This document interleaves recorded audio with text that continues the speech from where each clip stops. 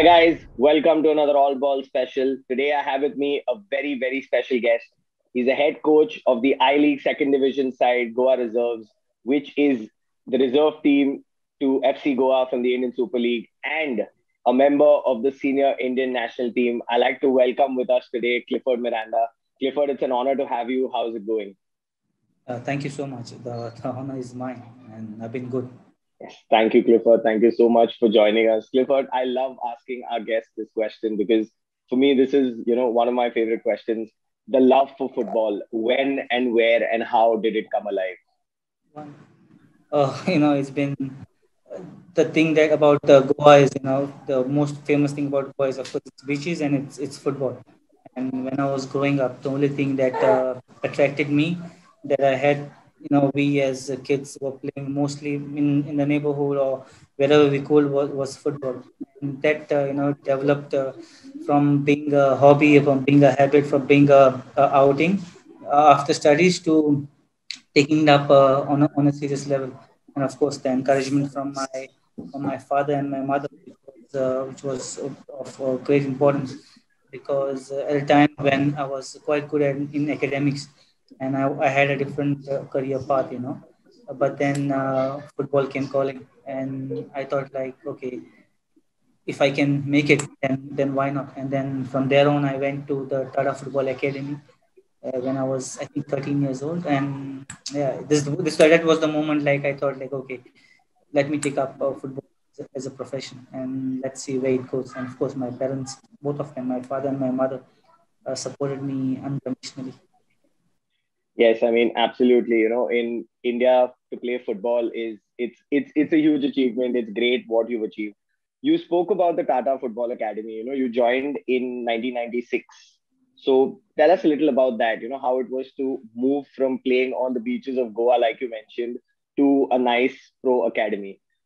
Uh, you know, back then, Tata Football Academy was the best in the country, the premier academy in the country. And there was a saying that if you join that academy and graduate from it, then for you the club is guaranteed. Is was the term that time, and it was true because it was the best academy. And how I went was I went there on trial. I was playing for a club called Salsit.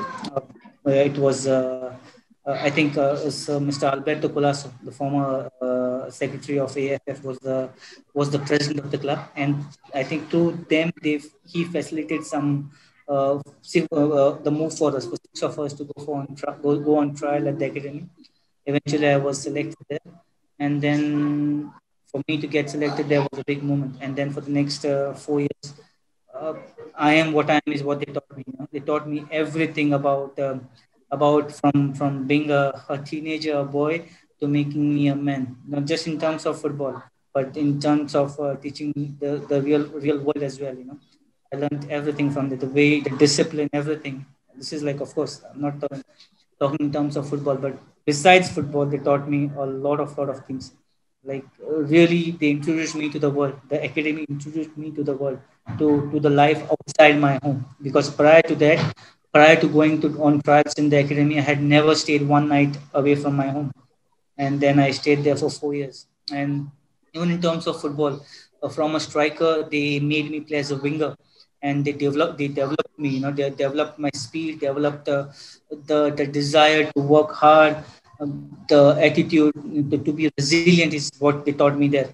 Of course, don't come and teach you literally, but you learn it through your experience by being with other players from different states, by when you see yourself being challenged by other players. And for me, that stint there was and will always remain the best moment or the defining moment of my life, of my the step from being a teenager to introducing myself into professional football.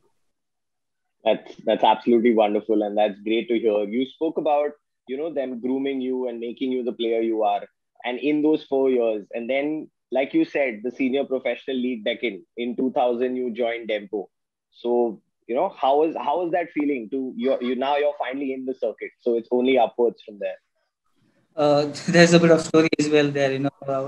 We were, I think we were 16 boys that year. Usually 18 boys usually graduate from the academy, but we were 16 that year, and of all 15 of them joined national league clubs.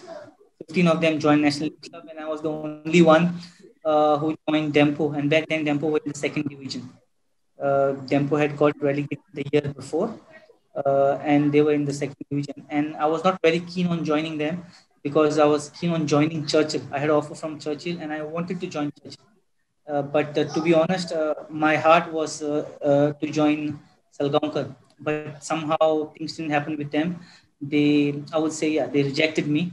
That's true. They rejected me. They said I was too young. And then I had offer from Churchill, but somehow, somehow I didn't want. My heart was not wanting to join Churchill. So, and I had offer from Dempo, so I joined Dempo, even though they were in the second division. I said like, okay, let me try, because and the fact that was bothering me was at the back of my mind was that 15 of other players have joined the national league clubs, and what clubs in the national league, and what will people think, what would be my future. There were so many questions that were going on, but I said like, let me join them, and I joined them. And of course, Armand Colasso was the coach. He gave me the confidence to play football at the highest level in India. And from 2000 till 2015, that's the whole career. I stayed there. For me, that one decision to stay there with them, to join them in the second division, just turned my entire career, professional career. I played my entire football there. I won everything almost there in Indian football. They, like, if TFA introduced me as the introduced me as to professional football, the bridge acted as the bridge between youth and professional football. Dempo just gave me that act as that catalyst to be the player that I am today. For me, Dempo has been, it's like I often think that okay, my blood is blue because I have wore blue color for such a long while in my life that I could not think of any other color. For me, yeah, Dempo was and will always remain my club. It's like I always refer to it as my club. Yes, and it's always the decisions I think which you make, from inside, which you feel are right. And in your case, it worked out very well. You were with them for 15 years. We will talk about another blue in your career a little later. But in 15-16, you joined the ISL with ATK. That time the ISL, huge in the country, biggest professional league. Talk us to that. Sometimes it's like you said, no. Sometimes you make the decisions. Sometimes the decisions, they choose you to make themselves. You understand? And about, of course, and it was a thing both with Tempo, especially with Tempo. It was like I would say it was kind of written in the stars. That I should be with them for me to be the player that I am today, or that I was over my professional career. About the ISL thing, of course, the thing is that I didn't make my debut. I would like to clarify that I didn't make my debut with the ATK. I made my debut with FC Goa. I played for FC Goa in the first year. Thing was, in the year 2004, the first ISL, I was with Dempo, and then we were loaned since Dempo, FC Goa were partly owned by Dempo along with Salgaonkar and Videocon. Uh, 15 of the 16 players, I think 16 players were loaned from Dempo to FC Goa. And I was one of them. And of course, they made me the face of the year that year, FC Goa. And I played my first season at FC Goa under Zico in the ISL. And then the next second year, of course, I played more in the ISL with FC Goa. Then I would have loved to play with ATK, because ATK I did not play much under Habas. I didn't play much, but of course, I like the experience there of being in ATK. But yeah, I played more at FC Goa than at ATK. But of course, it revolutionized football. ISL, I will say, brought a sea of change. To be honest, I had my apprehensions when they started the league. I had my apprehensions. I was thinking maybe it was not the league. It was not the league that was meant to develop Indian football. But it's always nice to be wrong sometimes, and I was wrong. But it's good to be wrong, because any teams, the performance of any club, or the performance of any country, the football, the development of any football is related to the national team. You can gauge the develop where how much strides of football in a country has taken by the performance of the national team. And if you go to see in this moment, the national team is playing really, really well, in my opinion. Huh? They're competing against players, against team that should trash us, to be honest, you know. So, and how it has happened? Partly, a big reason is the ISL, because what happened was ISL brought real professionals into football, like how football was being played at higher level. You know, when we used to play in the I League and then go play in the national team, it was two different atmospheres. But what ISL did was they bridged that gap between when you play for the national team and when you play in the I League. You know, they brought professional coaches, good coaches. The clubs, good players came into the ISL. Better training facilities, top arrangements. You know, that and the atmosphere, the environment in the stadium. It was on par when you play in the national team. You know, play whenever you play with the national team. The timings of the games, all these things, and of course the confidence of the player playing alongside someone like Robert Pires or someone like Andre Santos. You know, someone like Del Piero or Roberto Carlos. You know, or other really good players who are not well known but good technique, good players from foreign teams. That has helped Indian players to gain in confidence, and ultimately it has done to develop Indian players to play well in the national team and compete against, or at least try to compete against better Asian teams. I think I absolutely agree with you there. We've been watching the national side play, and we're really proud. But Clifford, speaking of the national side, 2005, you got your call up. It's every professional athlete's dream to play for the national side. Tell us that feeling when you stepped onto the pitch, Of in course, the India jersey. it was special. You know, I remember before that, in 2001, again, I was being called up for the national team. It was my first call into 2001, but it never happened because of, again, it was Pakistan. It was a SAF Cup, but it never materialized, never went on because there was this twin tower attack in New York, and the tournament got shelved. And then the national team coach got changed, and for 2 or 3 years I was not being called up. Of course, they had their reasons. And then Sukhwinder Singh, who gave me my debut against Pakistan, called me up for the camp, and for me it was memorable. You know, my first international playing against Pakistan in Pakistan. We won the game, starting the game. For me, that was what was really special. Like for me, that was the moment when I started football, I wanted to play for the national team. My father wanted me to play for the national team. My father really badly wanted me to play for the national team, and that was a very, very big moment for him, for me as well, and for my family. When I finally wore the national, well, finally played the national team, of course at the senior level, it was really special. Yes, I mean, absolutely. You had 45 appearances, 6 goals. You were part of the side that, won the Nehru Cup in '07 and '09 and the AFC Challenge Cup in 2008. So talk us through that, the squad, the participation, the winning feeling with the national side.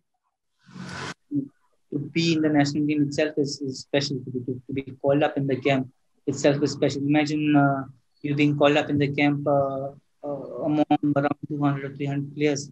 It is special. And then once you go up there and start competing against players who are the best 30 players in the country, this is a feeling that first you need to sulk. You need to savor the moment, and then you need that feeling to sink in, and then you need to and that should be quick, and then you need to prepare yourself to compete, because if you are not, then all you have to do is you have to go home back again. And for me, it was important to of course it was important for me to be called up in the national team, but also important for me to go out there and perform and play to the best of my ability, so that I am there year after year after year after year. For me, that was very important. And I think I had some fantastic coaches out there, right from all my national team coaches, being right from Sukhwinder Singh to Bob Horton to Savio Mindera to Armando Colasso, and of course not to forget Wim Powerman, who was very special. So for me, I enjoyed playing with all these coaches. I based my game, right, whether it was in the national team or or whether it was at the club level. I based my game on the ability to work hard, on the ethic, non-work ethic. For me, that is the most important thing because I always believe that hard work can take your talent can take you only so much. Okay, talent will give you a platform, but you need to work hard to sharpen that talent. And for me, that was very very important to to be in the national team on my ability, but then to work hard and to be in the team and to consolidate my position there to play for many years to come. And of course, I would have played. I played 45 internationals. You are right. I would have played maybe more than that. But I remember I lost out on at least 30 or 40 internationals only because of injury. Because imagine the level of the national team there, where you go and you play at the I League at a different level, and then you play in the national team at a high level, even the camp. So yeah, I lost a lot of matches due to injuries, but that's part of life. Yes, absolutely. Injuries are a part of football. Clifford, you're a professional coach now, but before we get into that, you mentioned a lot of coaches. We had a special mention of Bob Houghton, who you played very regularly under. So, a word on him and a word on, how these different coaches have influenced you as a player and to take up coaching professionally. For me, I have based, I like the way how Bob carried himself. For me, he's a true professional, not just in terms of the for his ability to read the game, but for his ability to manage players. To manage different egos, different type of players, and the way how and the moment, to choose the right moment and the right words to speak to you. He knew it, and for me he's excellent in that. And a few things I have picked up from him, and I would love to be like him. Of course my other coaches as well, but for me it was Bob. The right moment to speak to you, the right words to speak to you. I will tell you this instance. We were supposed to play in the SAF Cup, yeah, in Colombo, no, in Male. And a week back, 15 days before that, I broke my shin bone in Delhi, 4 pieces. Both yeah, four pieces, both TB and fibula. And I thought my dream is over. And then it was like I was in crutches. I could not walk. I was in crutches. I had to come back to Goa the next day. I was being airlifted, and then I came to the hospital. I was in the hospital. Bob came to see me in the hospital. For me that was special.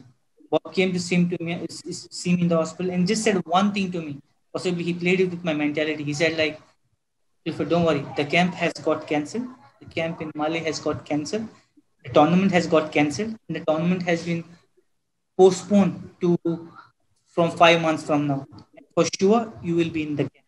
I will surely call you in the camp. Imagine, I'm on the bed, not sure whether I'll be able to play football after 4 or 5 months or not because of shin bone. Both my bones are broken, and he's telling me he will call me for the camp. And true to his word, he called me for the camp, and he played me in the. He kept called me for the camp, kept me in the camp for 2 months, and made me play. And I got fitter and I played. And the first match I played was in the national team, was for the national team after breaking my shin bone in 5.5 months. For me, that was a big moment, the fact that he come in the hospital and tell me, I'm thinking about quitting football. I'm thinking about whether I'll be able to play football or not. And he's coming and he's telling me, you're there in the camp. I'll call you in the camp. And he kept his word and he made me play. For me, this, like playing with my mentality. For me, that was a big, big, big moment. Like for me, these are the things that we must learn, as a coach, like now big I have become a coach. We must try to learn these things, we must try to, um, you know, try to not just in terms of coaching, but in terms of understanding the player. These things are so, so important. And for me, yeah, that was a big moment. And speaking of coaching, one of your former coaches, Derek Pereira, he convinced you to take up coaching professionally. So how is that experience going from national level player? You've been there, you've done that, and now you're taking your teams, the youngsters of the country, through that same process. So how is that experience? Well, to be honest, I met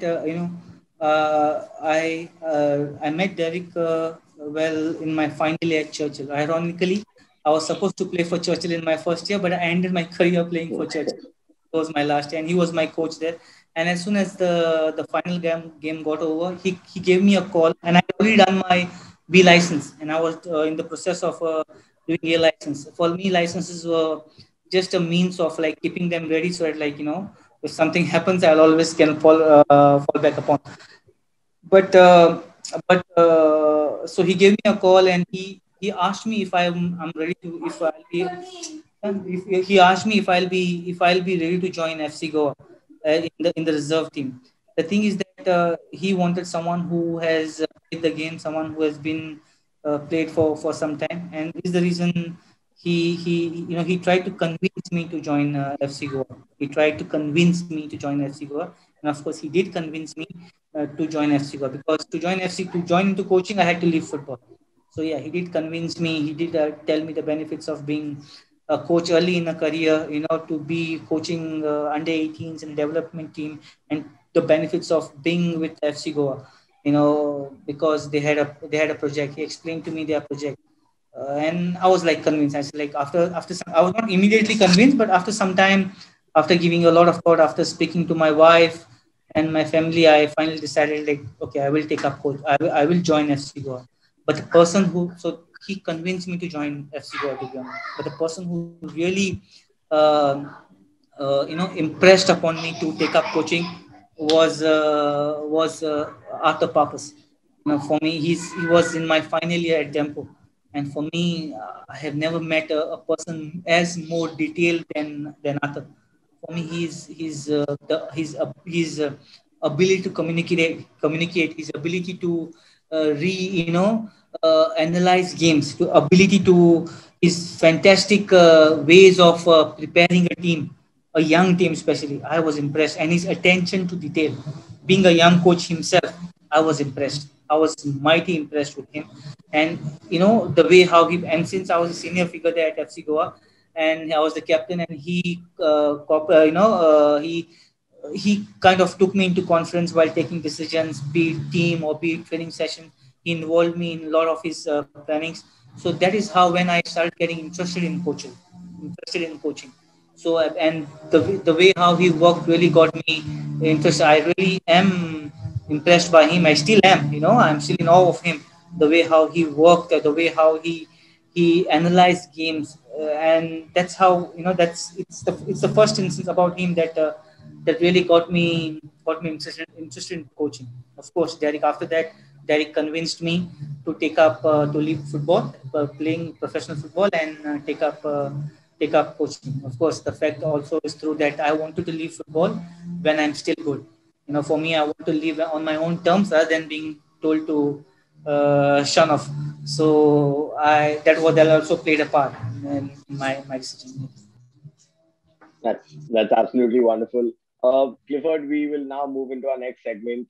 We have got some pictures for you which we want to show you, and just for you to talk us through those pictures. So let's have our first one.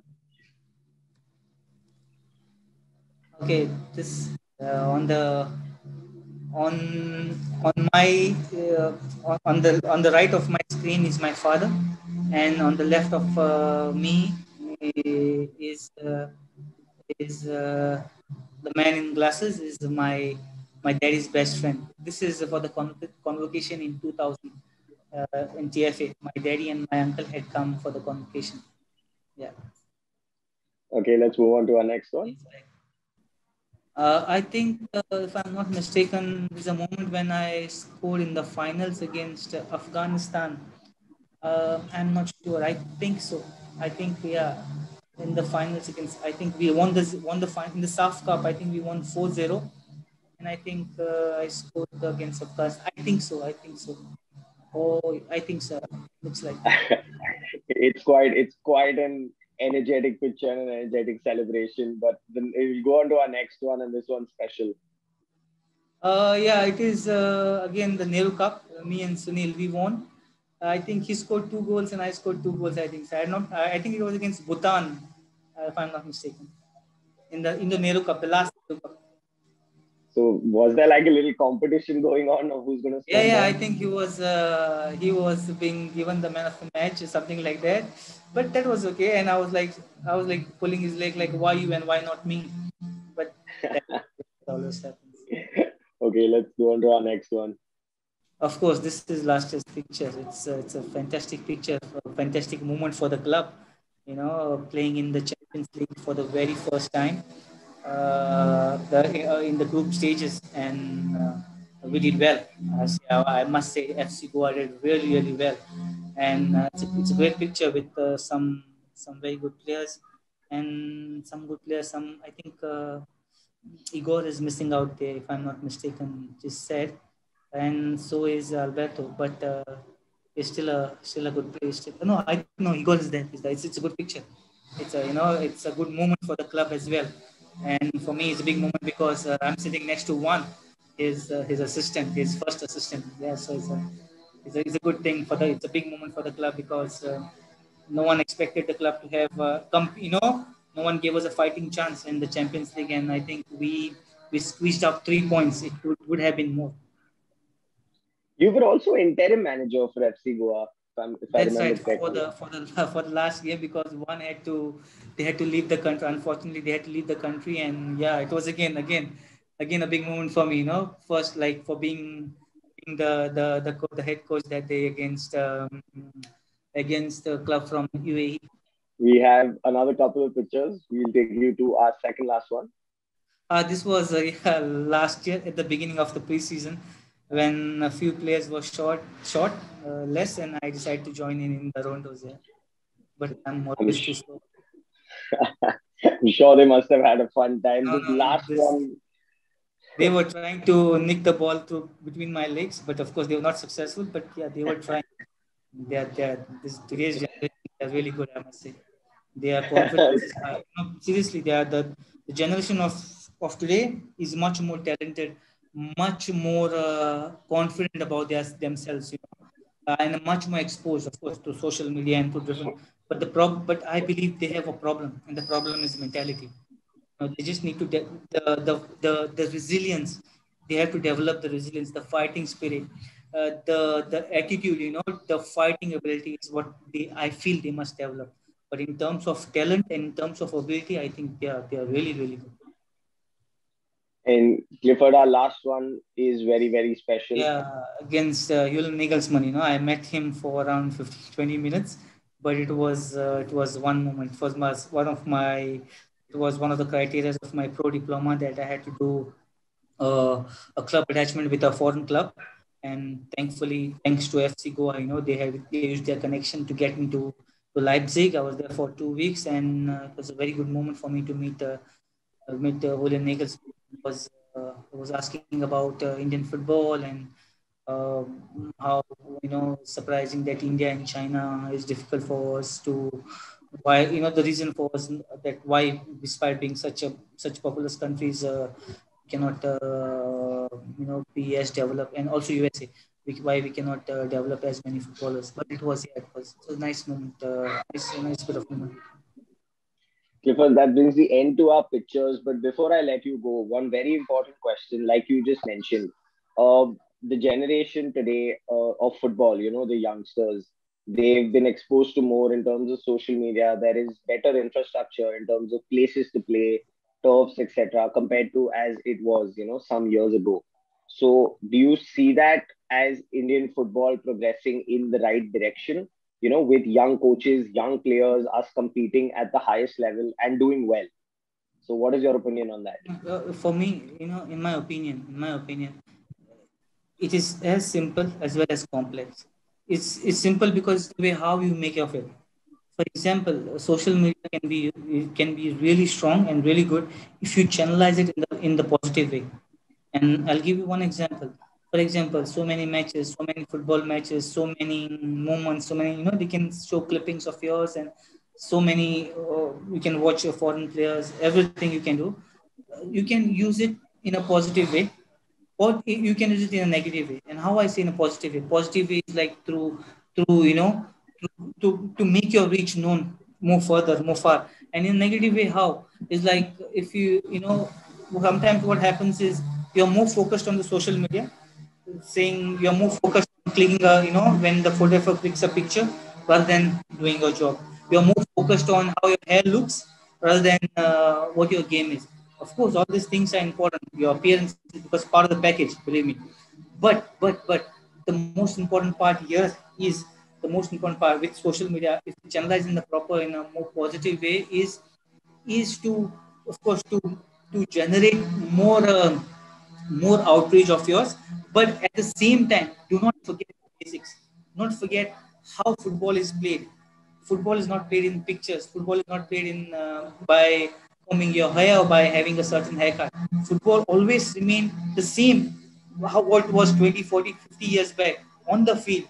You still have to go out there, work hard, put your head down, work hard for yourself, for your teammate, and for the team, for you to get success or for you to be successful. This should not be forgotten. But what happens in the process? Yeah, the people, the boys now, like I said, this generation, they are talented, they are supremely talented, and they are confident. They are not scared. They don't care about no one, huh? Which is fantastic. I like the attitude.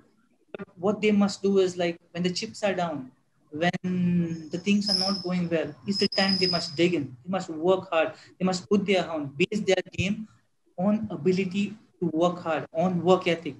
Not on nothing else, not on complaining, not on if you're not being given a chance, not to complain to this one or that one or agent or coach or this. No, no, no. Work hard, put your head down, convince the coach.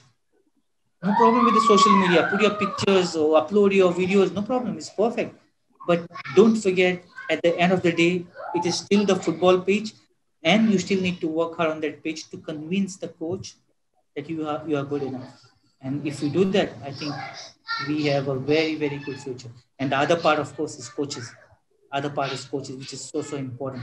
Um, okay, infrastructure, everything is fine, but we need to have coaches who can develop players, coaches who themselves are developed, who themselves are working hard alone with themselves by enriching, by acquiring more knowledge, of the game, by acquiring, by getting, watching more matches, by analyzing more matches, for example, and by being confident about themselves.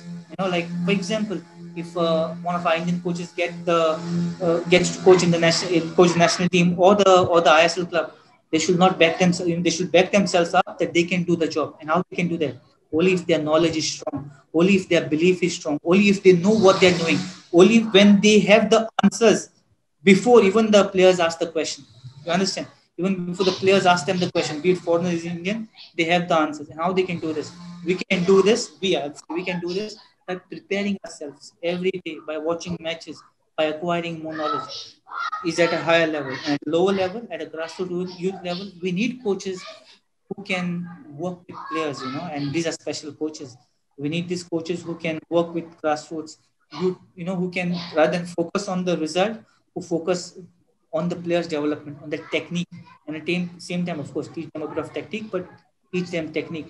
Uh, for example, when we played against FC Goa, played against this foreign teams, we didn't lack in tactics. We were good in tactics, but what we lacked and we tried to make up was technique. And we can't teach them at when you're 20, 21. Okay, you can only improve so much.